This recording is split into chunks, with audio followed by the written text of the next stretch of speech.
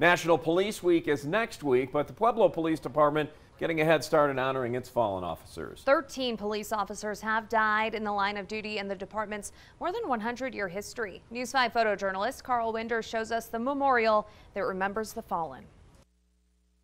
We have certainly lost officers in our past, and we're here to honor those officers today.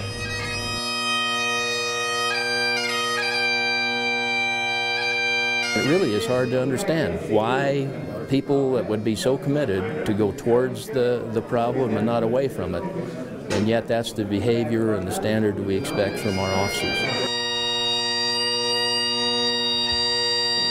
You always want to think of what can I do to make sure that never happens again.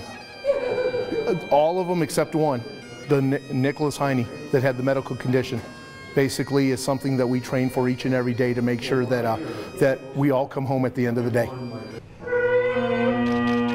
Officer Alvin Fippany, Marshal Casper Zweifel, Officer Moses Laverne, Officers Silas Martz and Elwin Slater, Mounted Officer William Shellman, Officer Frederick Barner, Detective Sergeant John Dunleavy, Officer Thomas Jefferson Evans, Officer Addison O. Hinsdale Jr., Officer Elmer A. Trout, Corporal Thomas Martin Hansen, Officer Nicholas Heine.